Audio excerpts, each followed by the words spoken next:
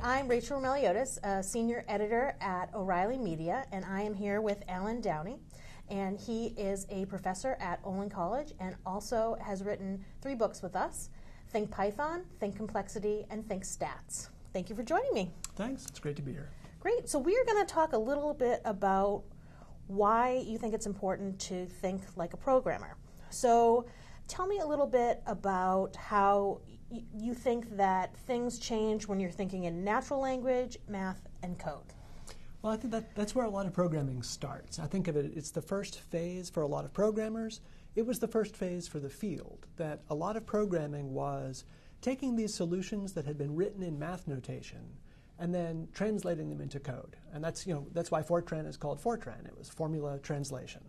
And that was sort of the first phase of programming. But I think there are more steps that come after that. So one of them, I think, the more coding you do, you start to learn things by writing code. So a lot of my students, if we're studying statistics, so this comes up in Think Stats several times, one of the ways that you understand basic statistical analysis is that you do translate it into code, you implement it, and that's how you convince yourself that you really understand what you're doing. But there's also, you can run experiments. So we do the central limit theorem. You can run an experiment to confirm that it's really true.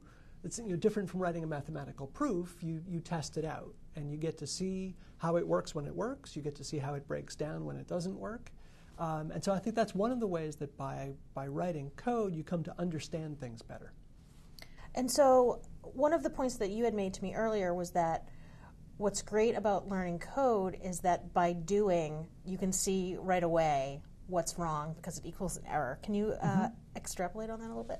Yeah, and I think of that as being maybe the next phase of coding, where rather than taking someone else's solution that's written in math and translating it into code, you're now thinking in a natural language. You're thinking naturally and coding in the language that you're thinking in. So what's happening there is you're now taking your understanding out of your head, you're expressing it in code, and now all the time that you're debugging the code, you're also debugging your brain. Whatever's wrong is in the code, and by fixing the code, you're fixing your own understanding. Interesting. So you're basically saying that better code makes you think better. Right. And I think maybe that might be the third phase of all of this, okay. where now that you're really thinking in code, one example of this is that you start to understand what things are by thinking about what they do. This came up, I've been working on an example implementing linear algebra in Python and thinking about spatial vectors and frames and transforms, which are some of the pieces for working with objects that rotate and translate in 3-dimensional space. So there's a basic idea of what a vector is, which is what you see, NumPy has this, MATLAB, other languages. A vector in that implementation is just a tuple of 3 numbers. So if somebody tells you to add 2 vectors, you just add it element-wise. You just go through the vectors and add them up. But in terms of spatial vectors, that's actually not the right thing to do. Spatial vectors have to be defined relative to a frame. So if you tell me to add 2 vectors, I need to check and see if they're in the same frame. If they're not in the same frame, I can either think of that as an error, so I get runtime checking, and again, helping you debug, or the system can translate a vector from one frame to another by doing a transform.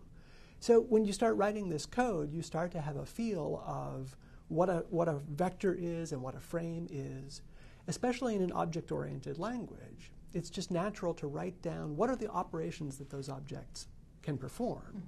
And then if someone asks you, what's a frame or what's a transform, that's kind of a hard question to answer.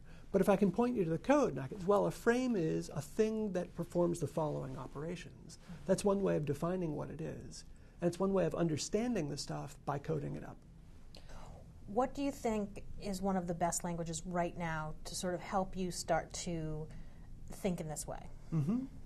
Well, so Python is my go-to language for a lot of things. And I think it helps with a lot of this, partly because it's readable. And again, I've talked about getting the idea out of your head and into code, but then you have to read it back. And it's also concise. And this is part of the reason I think we can get away from funneling everything through mathematical notation. I think that was necessary at a time with the first generation of languages, like Fortran and C and other languages. They're precise and they're executable, so they have all the benefits of programming languages, but they're not concise. If you take a small amount of mathematics and translate it into C, for example, it gets a lot bigger. Mm-hmm. And you lose something from doing that. I actually brought a quote. I think Paul Graham had a nice quote about this. He said, the more succinct the language, the shorter the program, and the easier it is to load and keep in your head. And I thought the load and keep idea I thought was interesting, because that's the idea that while you're working with the program, you have to keep the whole thing in your head at once. The smaller the program is, the more you can do that. And I think that's where Python and a number of other modern languages make that really possible. So you can really think in Python as if it's your first language. Right. And so where do you think from Python, where do you think it's going to move forward? Is it going to get more simple, more readable? Right. Well, no, I'm going to quote Paul Graham again, because one of the things that he said is that the process of programming is not so much that you're taking a solution and just translating it. So what he said is you don't just program down toward the language, you also build the language up toward your program. So I might say, rather than think of it as, what's the next language or what's the next language feature that makes this better, I would say every time you're writing a program, you're building up the solution by every time you add a function to the language, every time you add a class definition, you're effectively making that language more expressive. It becomes a better language for explaining the solution to the problem that you're working on. Interesting. So there's a lot of talk about what makes the best program, the best code. People think it should be elegant and pretty, or maybe managing complexity. What do you think is the best code? And I know you've sort of talked about this a little bit, but if you could kind of give us like the end answer there. Yeah, I mean, you mentioned managing complexity. That's something that I think about quite a lot, especially for new programmers. When you talk about coding style, I think people think of it as an aesthetic thing. You want the program to be beautiful, and it's kind of nice. I mean, I think we all appreciate that.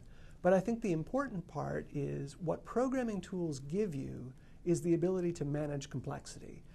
The limiting factor for a lot of programming projects, the limiting factor is our brains, our limited ability to manage complexity.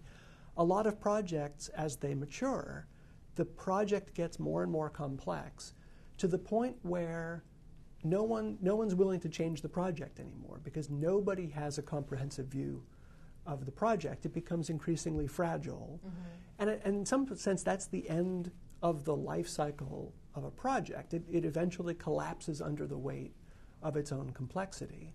So what good programming languages do and what good programming style does is helps us to postpone complexity collapse, helps us postpone the point where we can't make any more progress on the project. Interesting. Okay, surprise final question. Sorry to do this to you, but what do you do when you have to deal with something where there's a lot of legacy code? What would you say to the person that comes into a new job and they're like, hey, fix this up and make it more current? Right. And that's, I think, the position that most software engineers find themselves in. I teach a lot of beginning programmers, and I have the luxury that I can sit them down in front of a blank screen and they can start from scratch. And so they really can have the whole program loaded in their heads. But then they get their first job, and that's the challenge, is to work with a new system. And I think part of it, probably the first step, is to try to get as much of the system in your head as you can. The other is to find the hooks, that very often when you're working with a new system, you don't need to change all of it. I mean, if you do need to change all of it, something has gone horribly wrong. Right.